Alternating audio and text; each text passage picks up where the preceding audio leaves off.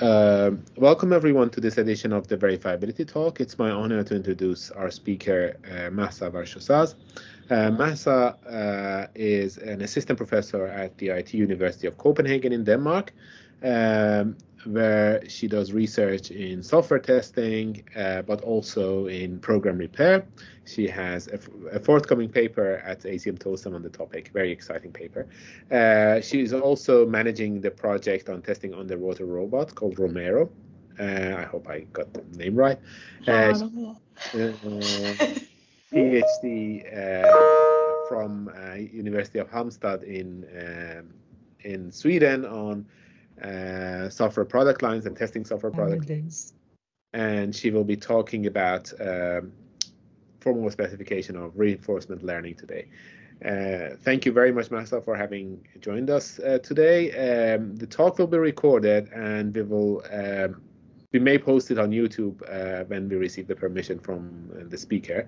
So if you don't want to appear in the YouTube recording, you can join as a guest and turn off your camera. Thanks again, Mahsa, and the floor is yours. Okay. Thanks, Mohammed, for the introduction. Let me see. Okay. I hope that you can all see my screen. And so, yes, thanks for the invitation. And it's my pleasure to give this talk today. So today, I'm going to talk about formal specification of reinforcement learning, which is a joint work with Mohsen, who is a PhD student in our group, and Andre, both from IT University of Copenhagen, like me, and Einar, who is from University of Oslo. And just to give a little bit of context about this work, so this work came about as a part of a larger project that we have on applying formal methods for safety and for safety of reinforcement learning algorithms. And during this project, we have been going through several descriptions of reinforcement learning algorithms and problems in the literature and trying to implement them. And through this process, we were really interested in testing the implementations that we have and testing the correctness of the implementations. And we faced several challenges for testing such implementations, and this is how this work came about. And we have started documenting the challenges that we have and the approach that we have towards addressing them. But let me start with just a simple example of a reinforcement learning application. So in this example, we have an agent, which is a car that is moving in an environment which is a horizontal road towards a static obstacle.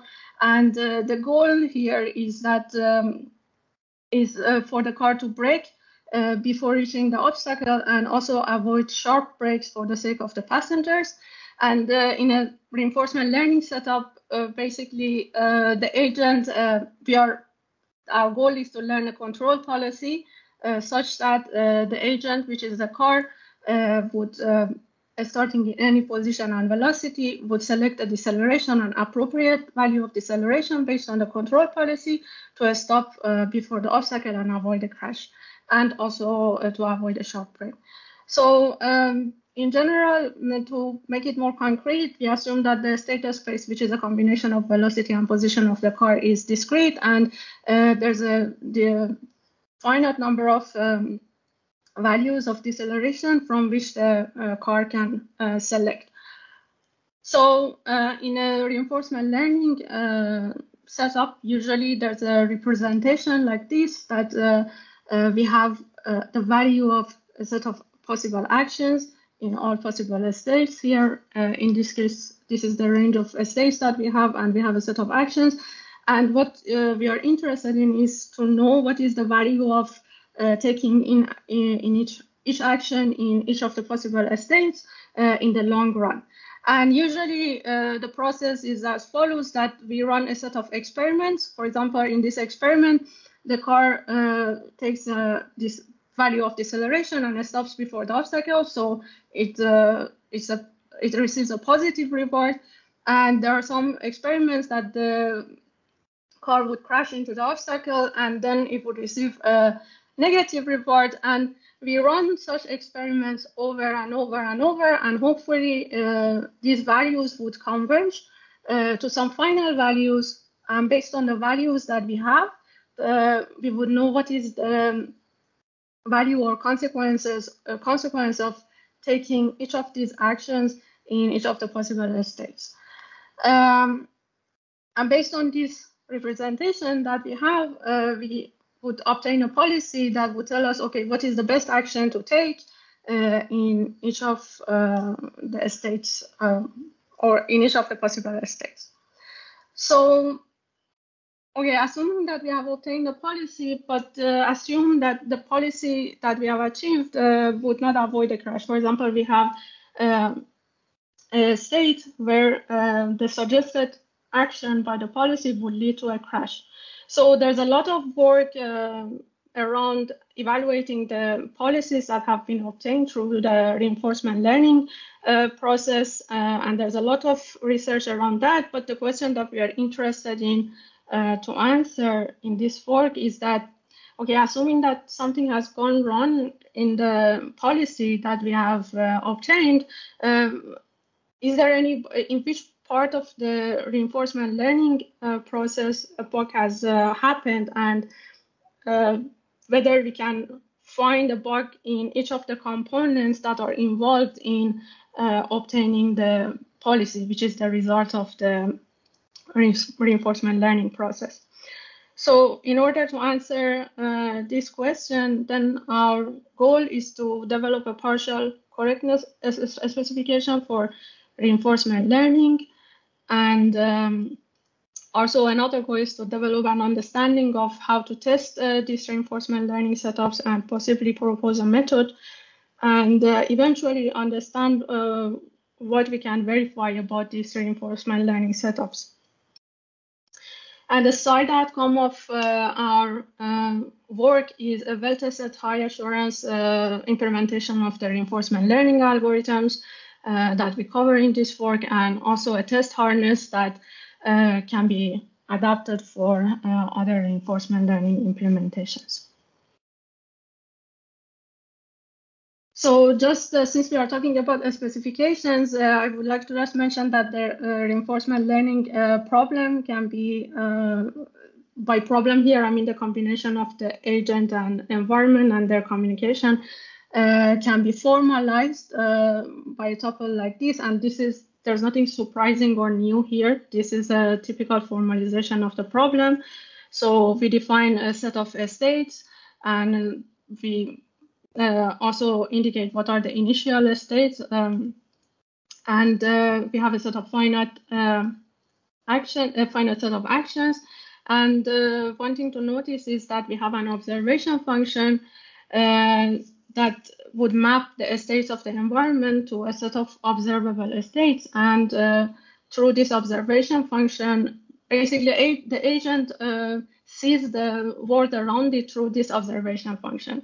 And this is how the agent perceives the world around it. And the transition function is also a probabilistic function, because we would like to capture the stochastic nature of the environment that the agent operates in. And we have a reward function that, based on the state that we land in an action, would give us a reward. And also we have a function that would tell us whether we are in a final state or not.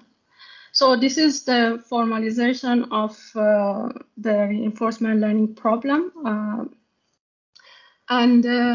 But now let's move on to reinforcement learning algorithm and see how we can find specifications or obtain specifications for reinforcement learning algorithms. So in this work, we mainly focused on a class of reinforcement learning, which is temporal difference learning algorithms. This is a well-known class of algorithms that in which we start with an estimation of the value of actions in a state, and we correct that estimation by observing the future rewards and set of states that we can reach throughout the experiment.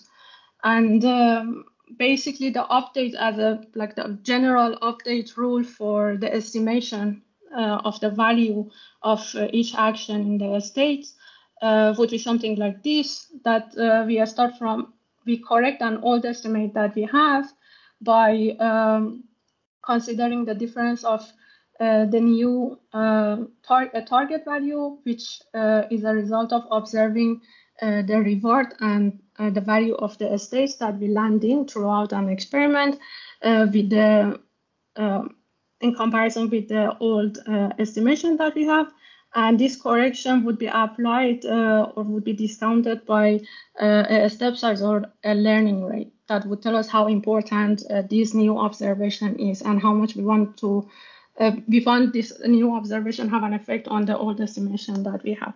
So this is the general how we can describe the update rules in TD learning. But let me just give a concrete example of the TD learning and explain what are the problems that we have observed in description of these algorithms. So a well-known example of TD algorithms is SARSA. So on the left, you see a pseudocode, which is a very typical description of a reinforcement learning algorithm that one would see in the literature, in the reference books, or in the papers.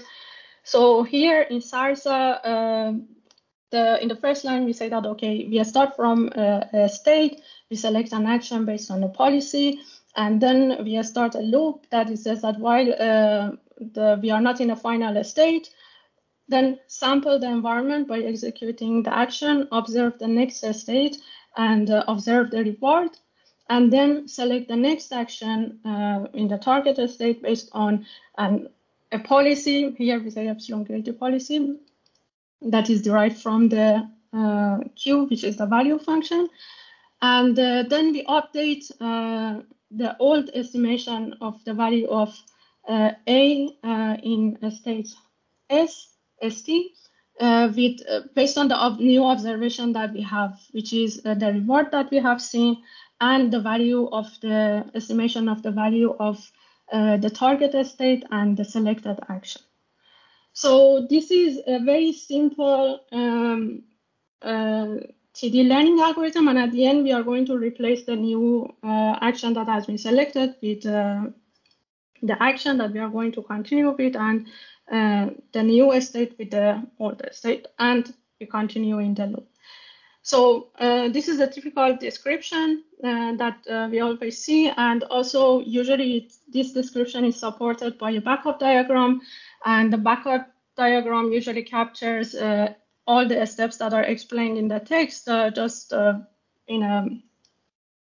provide a visual representation. So all these steps are implicitly connected to different elements of the backup diagram here.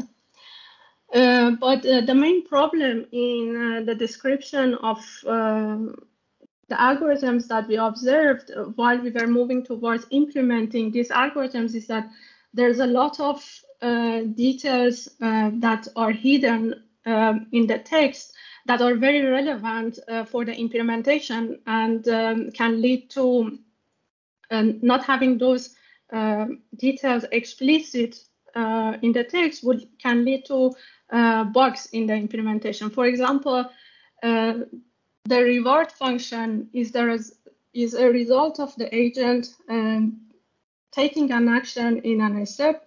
So taking a step by taking an action, going to a next state and observing the state. So then observing the reward or achieving the reward is completely related to two of the elements in the reinforcement learning problem that I showed before in that talk. Also is related to two function calls in the implementation. And for example, the new action or the next action that is sampled also is relevant or is dependent on the policy that we are following, and the policy in turn is dependent on the Q function. And the Q function can change over time, and this type of relation is also completely hidden in such description or in the text that we see here. And also some of these symbols that you see or the variables that we see in the update rule are random variables because of the stochastic nature of the functions that return those. And these, again, this is not something that is visible in the description, but one should know or have some domain knowledge in order to be able to implement or reach a correct implementation by just going through the description. So then we observe that, so this is the simplest type of, let's say, TD learning that only depends on one step, or the update only depends on one step. And the algorithm can become more and more complex because there are TD learning algorithms that depend on several steps. So the update is not only dependent on one step ahead, but on several steps ahead. So the description can become more and more difficult and complex, and considering all these details that remain hidden, leaves a lot of room for having bugs in the implementation of the algorithm.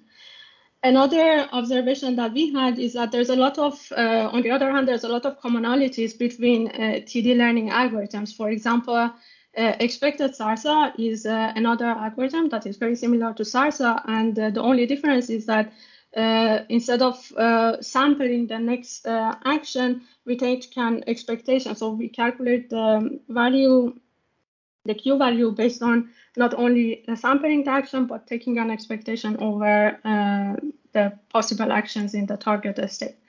So we see that there's a lot of similarities or commonalities between this algorithm, and the algorithm for expected SARSA can be just achieved or can be obtained by replacing how we calculate the return. And this is the case for all other TD learning algorithms, and as they become more and more complex. So still the update rule can become more and more complex, but there's a lot of commonalities, and there's a lot of steps like sampling and taking expectations that are similar and common between different TD learning algorithms. So going back to the challenges, so we know that, as I explained, there's a lot of details that remain hidden in the description, but at the same time, as the algorithms become more and more complex, and for example, the number of steps in the algorithm, as the number of steps in the algorithm increases, then the description also becomes more and more complex. And it can expand over several lines. So then going from the description to an implementation becomes even more difficult. And also the monolithic presentation of the algorithm makes it difficult to really exploit the commonalities between the algorithms or the similarities between the algorithms in the implementation. So having these observations of the details that are missing in the description are also the similarities between the algorithms, we decided to propose a compositional domain-specific language called BDL that can describe the backup diagrams that that represent the TD updates or the update rule in the TD algorithm.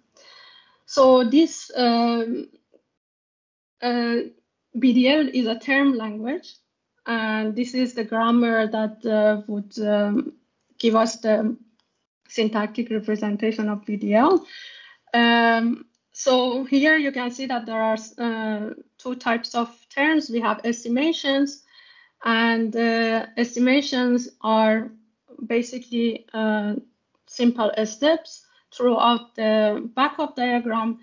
And then we have the BDL term that is a sequence of estimations, and at the end includes an update, which is the last part of the diagram, which means that this is the point that we are going to update the value, the Q value.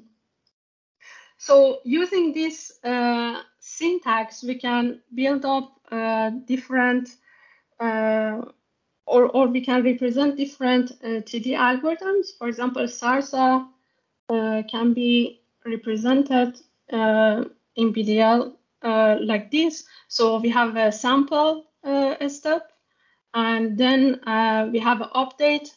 We have another sample that is with an update.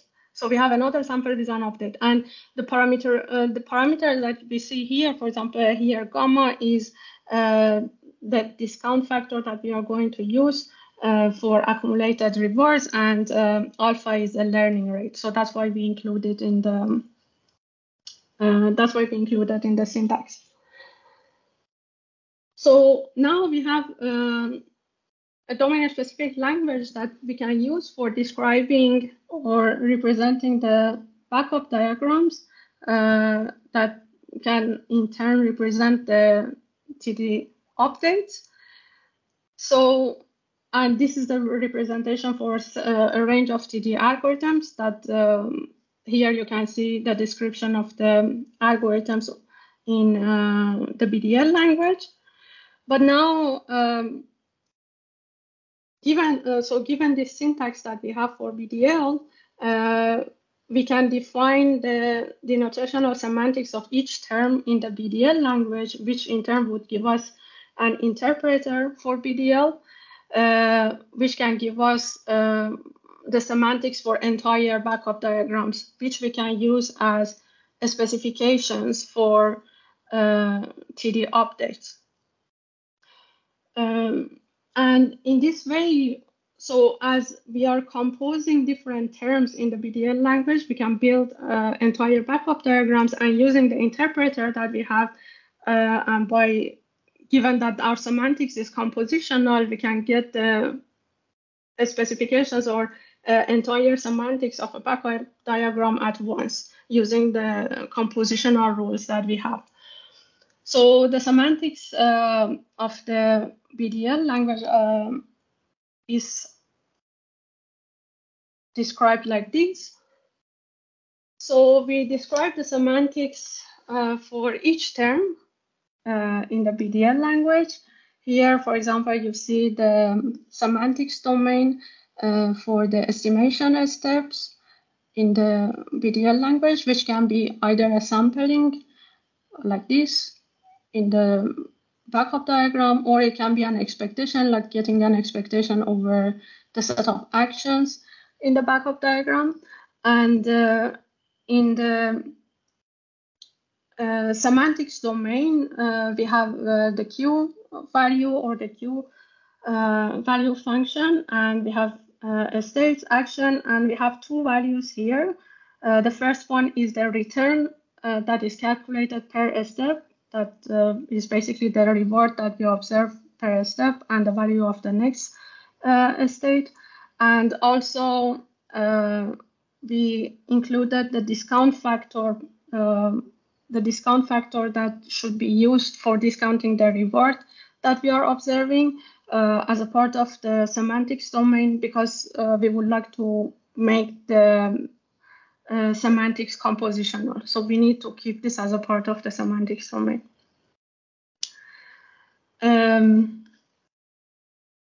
the result would be a probability mass function on the set of state action and the reward and the discount factor for the next step. And the reason that this is a probability mass function is that a part of the functions that are included in the semantics are probabilistic, which I will show in a minute. For example, the transition relation is probabilistic. So we define the semantics for each of these terms, each of the estimation terms. And for example, the semantics for a sample step or a sample step in the backup diagram would be something like this. And as you can see, this is very similar to what we saw. So here on the right-hand side, you see the description of each of these lines that are included as a part of the semantics of the sample step. We just start by taking a transition or executing action AT in a state ST, and then we achieve or get the reward using the reward function based on the target state that we have landed in. So here we are binding the target state that we got from the previous step using use function compositions here. And this is a Dirac probability function. So then we get one value for the reward, which is passed through the next step. So, and then we also observe the target state. And in the next step, we select the next action using a policy and the Q function or the Q values that we have, and given the next state or the target state that we have. And then we also calculate the return, which is based on the observed reward in the current state and the discount factor in the current state, and also the return that we had from the previous step. And then we accumulate the discount factor to pass it through the next step. So the discount factor for the next step, and this is the set of values that are returned by this function. As you can see, this is very similar to what we saw in the description of, for example, salsa. But the main difference here is that what we see here, we exactly see what is the relation between, for example, where the reward would come from or where the next action would come from, and the dependency of the values that we get in each step to the actual elements that are in the problem description or in the formalization of the problem description. And it makes it more explicit, and it removes all the ambiguities that there are in the normal descriptions of the algorithm that we see. Similarly, we define the semantics for the entire BDL, which is basically representing the semantics of the entire backup diagram, which is a sequence of estimations and followed by an update. And the semantics for a sequence of estimation can we can get it just by composing the Kleisli composition of the functions that we have defined, followed by the meaning of the update rule. So basically, we can define the semantics in a similar manner for a BDL term as well. That can be also a sequence of estimation, an update followed by a sample or expectation, which happens, the update happens always at the end of the backup diagram. So now that we have defined the semantics of each term in this domain-specific language that can give us the representation of different types of backup diagrams. So we map basically we have mapped each element in the backup diagram with a function, and the semantics of the entire diagram can be achieved just by function compositions. Which in turn, when we have the semantics of the entire backup diagram, we can consider it as a specification for different update rules. And as this semantics is self-contained and it is useful because it also eliminates all these ambiguities that exist in the normal description of the algorithm that I showed before.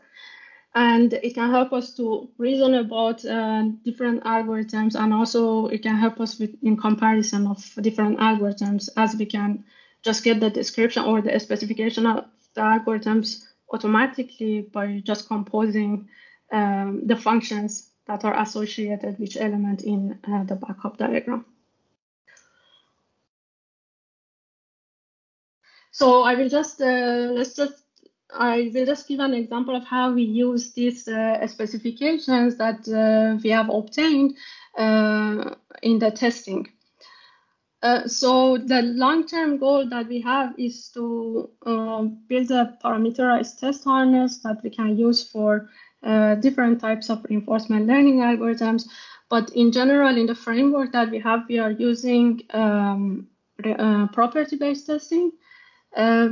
Because in property-based testing, what we need is, or what we start with, is a set of partial specifications, and we have a set of generators that we use for instantiating these partial specifications, and which would lead to having several test cases, and then we can run these test cases against implementations of the algorithm, and the result whether would be fail or pass.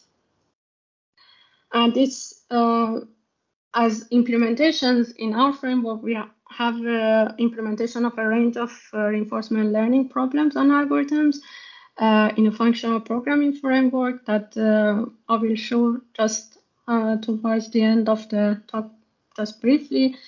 But what I would like to mention here is that the categories of tests that we consider in this setup. So the type of tests that we have, we distinguish the tests that we have for reinforcement learning problems, which is the test that we write on environments and agents, and also the test that we write on for reinforcement learning algorithms. And also we have, on top of this, we have two other categories of tests. Some are specific, so there are some tests that are specific to a reinforcement learning problem or reinforcement learning, a specific reinforcement learning algorithm. And there are some tests that are just generic. For example, there are some tests that apply for any reinforcement learning algorithm or any reinforcement learning problem. So we distinguish between these categories of tests. And I will just give some examples of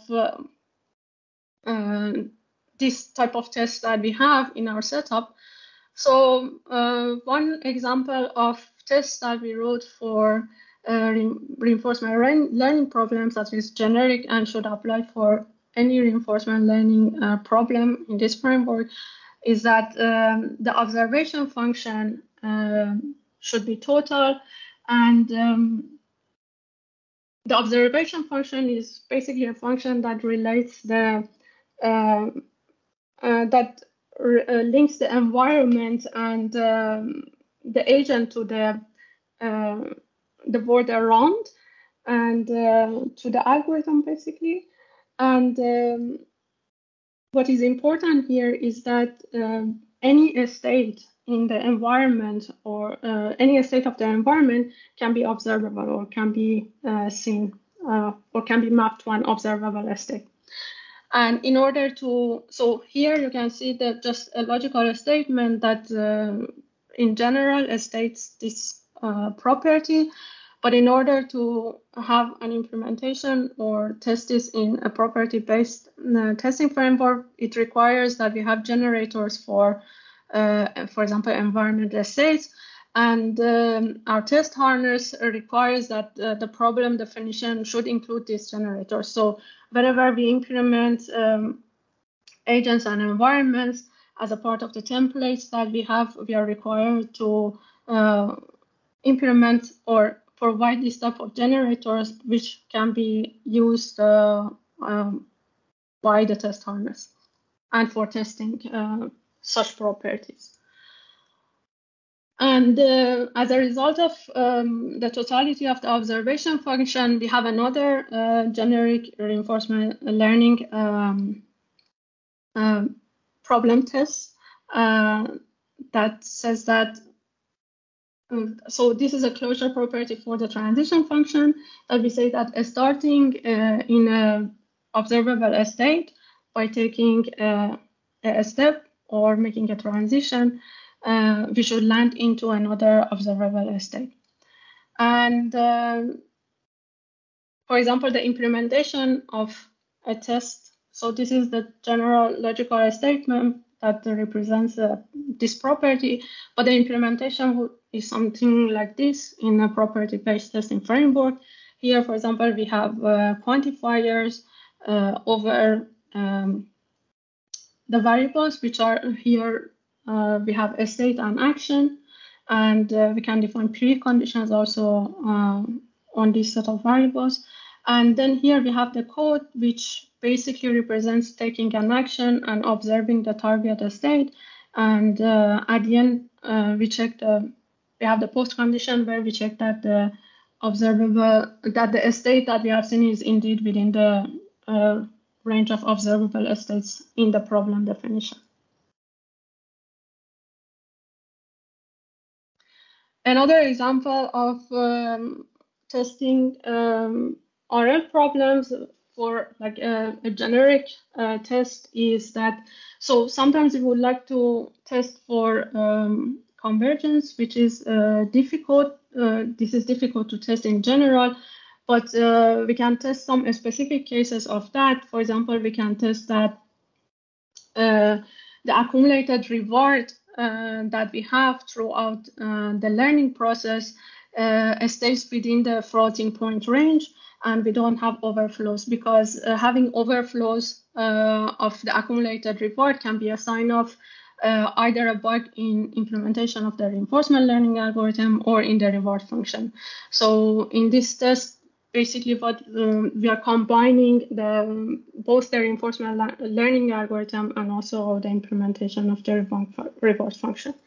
So for example, this type of properties can be used to check also the combination of the components in the reinforcement learning setup. And then as an example of testing reinforcement learning problem, but the tests that are specific to a problem here, for example, for the braking car, the example that I showed in the beginning of the presentation. So this is just like a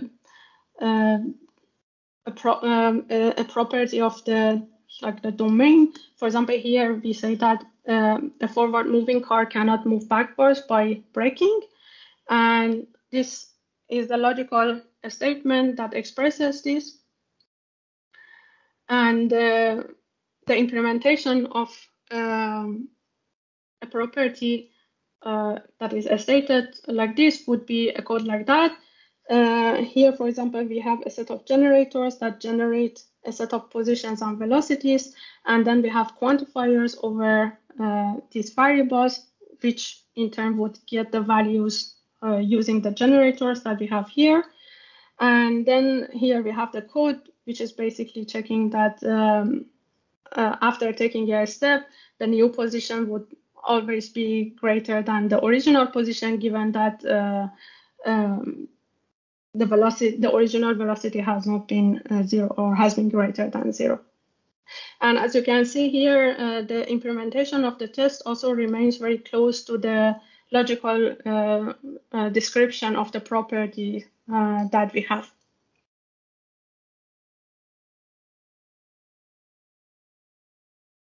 Oh. And as an example of the properties for the reinforcement learning algorithms is, for example, testing the epsilon greediness of a learning algorithm. So the epsilon greedy policy, in an epsilon greedy policy in general, the policy selects a random action with probability epsilon, and otherwise it just selects the best action greedily. So it would select the action with the highest value. And in order to test a property like this, we define a Boolean variable that represents selecting the highest value, the action with the highest value, and we check that this value has or is distributed according to a Bernoulli distribution with this parameter. And in order to check a property like this, we need to run several experiments and requires a statistical testing, which we do using Bayesian inference. And so here I'm not just going through the details, but I would like to just give examples of the type of properties that we have for these RL setups. And last is another example of the properties for reinforcement learning algorithms. Here we are using the BDL language that I described before. So this test says that the implementation and the specification produce the same multivariate distribution, so in this case, we have an algorithm that is an algorithm under test that can be any direct implementation of the reinforcement learning algorithm. And on the other side, we have the description of the algorithm in BDL, and the specification is generated using the BDL interpreter. And then we check in order to see, we just check that the produced distribution are the same by the system under test and what was produced by the BDL, by the specification that was obtained from BDL interpreter.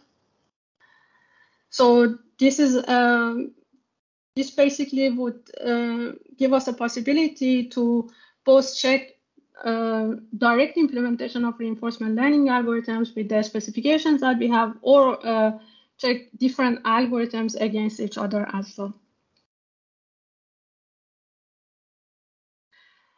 So we have an implementation of a range of reinforcement learning algorithms and their tests, and the implementation is around 2.3K lines of purely functional Scala tree code. And many of the tests, also these were just examples of the properties that we have. We have a range of properties that are generic, some are specific for reinforcement learning algorithms, and also problems. And several of these tests are just reusable and can be instantiated for new algorithms and problems that are implemented in our framework. So these are just examples of the problems that we have implemented. Some of them are just traditional examples that appear in reference books or in the literature. And also we have an example of an industrial case, which is a control system for waste management and wastewater management. And this is just inspired by an industrial case and came about from a collaboration with an industrial partner. And all the code is available in a public Git repository as well. So just to evaluate the test harness that we have so far, we used mutation testing. So we used a mutation testing tool for Scala on a range of reinforcement learning problems and algorithms that we have, and we checked a mutation score, and in almost 75% of the cases, we observed that the mutation score is above 90%. But another interesting observation from the experiments that we had was that only considering the generic tests, so just excluding the problem-specific tests and only including the generic ones that can be applied to any reinforcement learning algorithm or any reinforcement learning problem, we see that for all cases, the mutation score is about 48%, and this tells us that, okay, just considering this generic test can give us, or a developer of a reinforcement learning algorithms can give a very good start, not to start from scratch, and can be very valuable, because this means that a good range of bugs that can appear in this type of setup can be captured using these generic tests that can be reused between different reinforcement learning setups. So just to conclude, I've presented a formal specification for key elements of backup diagrams in temporal difference algorithms, and the translation of the above specifications into a test harness. And as future work, what we would like to do is to extend this framework for other reinforcement learning algorithms, because so far we are focused on the class of temporal difference learning algorithms. And also we would like to extend the framework for richer value function representations, because we can have considered the tabular representation in our implementation. And thanks. Okay, thank you very much, Mahsa. It was very interesting. We have time for questions. Are there any questions in the audience? I could start with one if there is none at the moment. So I was intrigued by your evaluation using mutation. What mutation operators did you use in the implementation? Yes, so in the mutation testing framework that we used, there were mutations on logical operators, if I remember correctly. We added ourselves, because they didn't have on mathematical operators, we added that ourselves. Okay, I do not remember. There were a range of operators that are considered there, but I think the most important ones were the logical operators and the mathematical operators that were the ones that were most effective, considering the implementation of the algorithms that we have.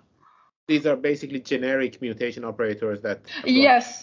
So it was not, yeah, exactly. So this was not something that is specifically for reinforcement learning setups. We looked for works like this, like for mutation testing tools that are tailored for reinforcement learning setups, because then the mutation would be more meaningful. For example, if we consider the structure of the agents, environment, and algorithms separately, and have some meaningful mutation of the code, but we found only one work for which we couldn't find any code available. So then we couldn't basically apply mutation testing that is tailored for reinforcement learning setups, but just a generic mutation testing framework for a Scala.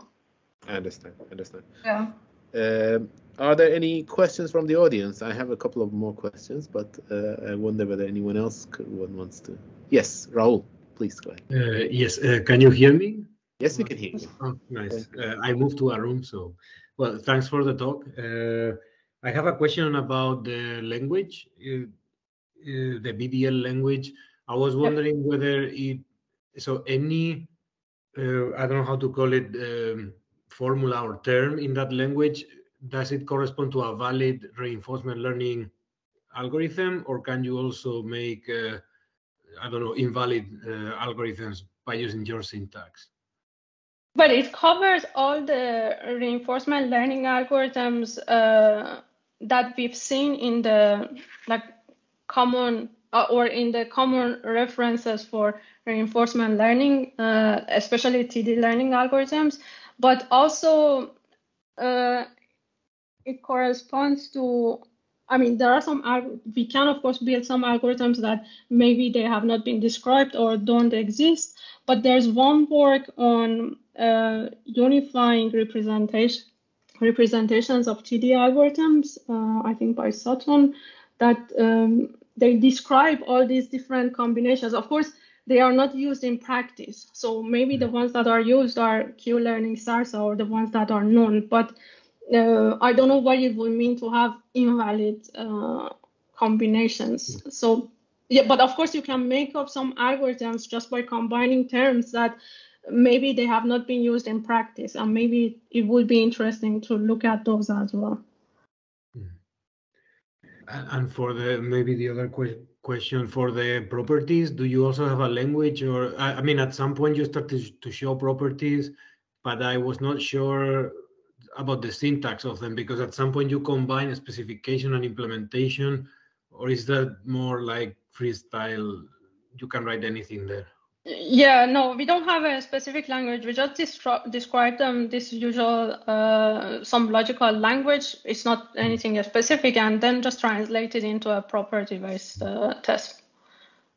Again, for a Scala. Yeah. So do you use a Scala check, or what do you use? Yes, we use a Scala check. Yeah. Regarding properties, so you show the property that had more to do with the physical description of the system, so laws of physics basically, rather than controller that you're specifying in reinforcement learning. Do you distinguish between these type of properties? Which one? The one? What should hold for the environment? I think this. Yeah, this is basically a property of the dynamics of the car, rather than the controller, right? Yeah. But you don't distinguish between these different types of properties, do you? No. Is it useful to distinguish between them? Because I suppose many of the properties mostly have to do with the controller rather than the environment, right? Or well, I mean, making this separation might be a little bit difficult. Yeah, but we don't explicitly make or distinguish between them. I'm just thinking of like the case that it might be useful to do this type of separation, but yeah, I cannot think of any special case that would be useful. While you were talking about generic properties, one very generic class of properties that came to my mind were like comparing the behavior of reinforcement learning to random, so to a random choice of actions and also a random set of policies. Does that make any sense, or? I mean, of course, the point is here, at least among the given the properties that we have defined, what we can compare is that whether the distribution that we achieve, which would be, let's say, a value function, let's say, would be a distribution over the value function, is the same as any other algorithm, and we can make that type of comparison.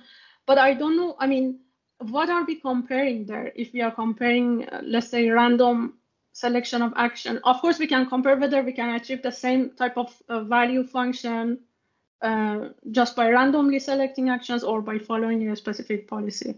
We could do that type of comparison, but I guess many of the reinforcement learning algorithms are types of search to reach a goal state, right? So you could search whether the expectation to reach that goal state, for example, the expected time to reach that goal state or the expected probability of reaching the goal state is better than random, either better than random weights for reinforcement learning or better than a random choice of actions. Okay, probability of reaching those. We do not do, I mean, we have not written properties like that, but yeah, definitely that would be interesting to formulate that type of properties. But at the moment, no, we do not have that type of properties among the ones that we have defined. Probably in general, being able to compare different algorithms in terms of their performance, so probability of reaching it could be interesting. Random is just one specific case, but in general, you may want to compare. Yeah, I mean, also in terms of comparing the implementation of algorithms in general, for example, we have some interest in tests because there are some algorithms that are specific cases of other ones, let's say, given like the value of parameters that are involved, and we can basically do some kind of like differential testing between the implementation of the algorithms using the tests that we have. Yeah, that's very interesting. Good. Are there any burning questions before we close this session? We have 3 more minutes if there are any questions. If there are none, thank you very much again, Mahsa. This was a very interesting talk.